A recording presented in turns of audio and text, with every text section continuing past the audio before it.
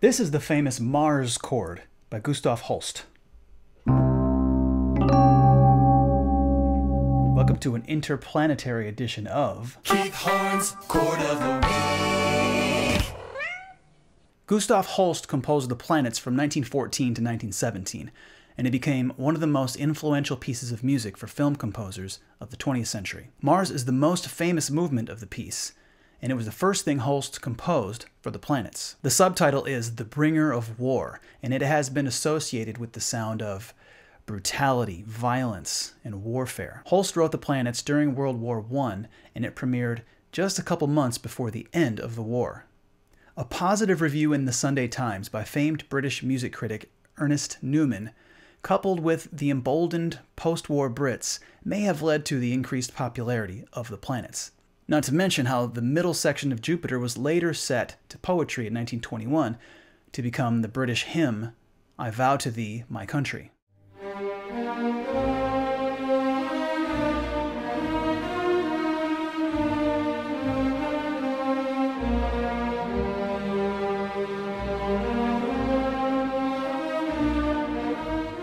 But back to the Mars chord.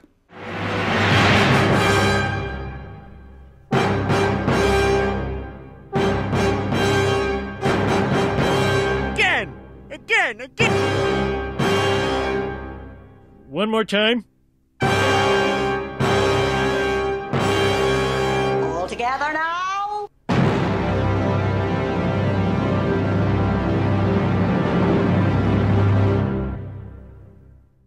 These are the notes of the chord.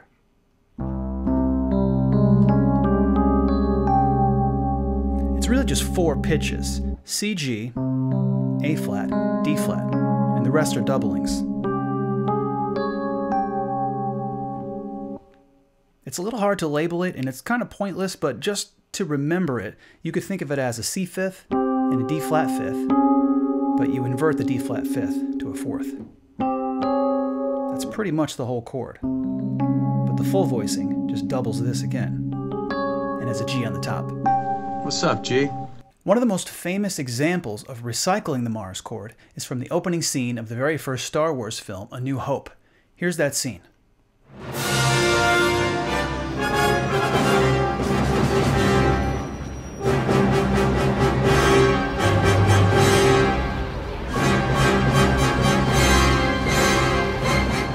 John Williams is using a facsimile of the Mars chord, but it's not exactly the same. He adds an F. If we take the Mars chord and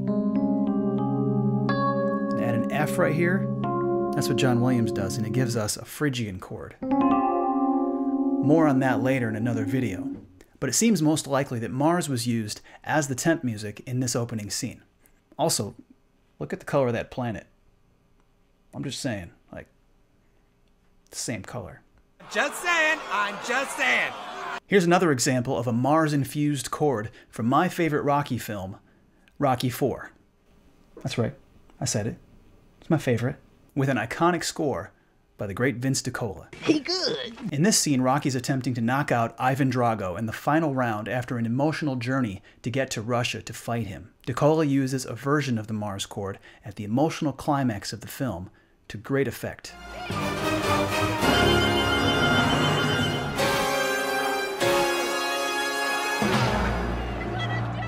He uses a Mars-ish chord to prep a D-flat major. And I know that Vince is a very big fan of the Emerson, Lake and Powell album, in which they do a synth rock version of Mars.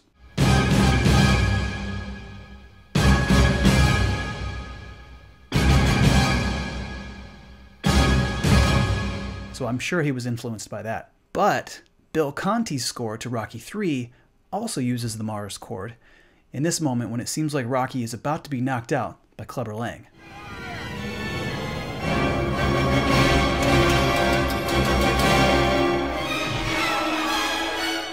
In all fairness to Mr. T, he's not really that bad of a guy. I mean, he's the one who encouraged us to treat our mothers better in the 1980s. Mother, there is no other like mother.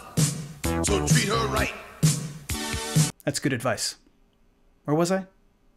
Oh, right, the Mars chord. Suffice it to say, this chord has been used as the sound of violence, brutality, and warfare for a long time. Now, I'm not using these examples to call out plagiarism, even though it is, but just to illustrate how influential Mars has been for film composers, and to give a few examples of how this chord has been used effectively. So let's run it through some exercises.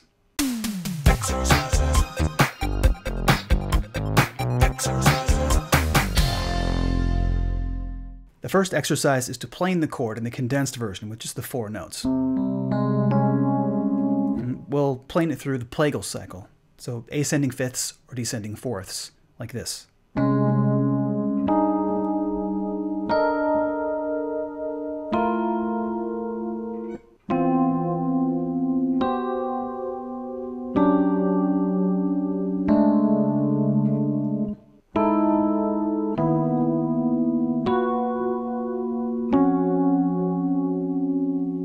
The next exercise is to arpeggiate it, like that, and I'll take it through the ascending diminished cycle, which is this.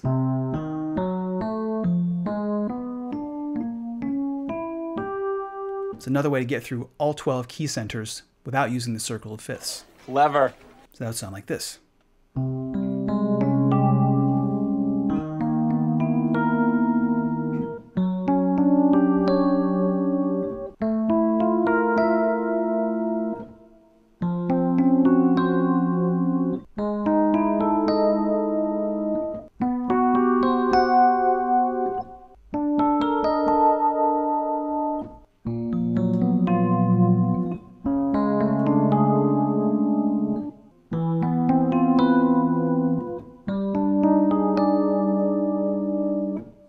And finally, I'll try to use it functionally by using it in the same way that Vince DiCola did, by taking our chord like this, opening it up as a sort of Lydian resolution, but I'll throw it, here's in D flat, over its own 7th. So we still get that Mars kind of Phrygian-ish sound.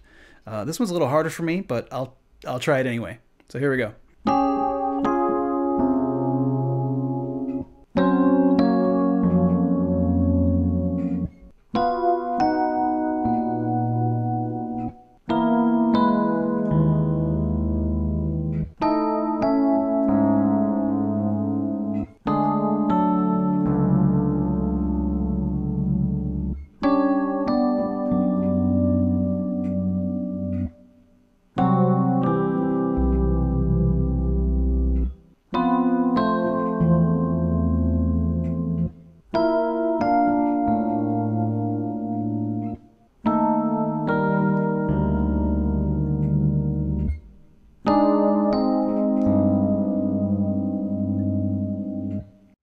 So that's a few ways to practice the sound of war, the Mars chord.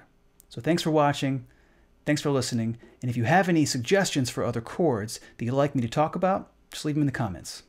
Happy practicing. Yeah. Who this? This beat. Yo, who this? Yo, who this? Who this?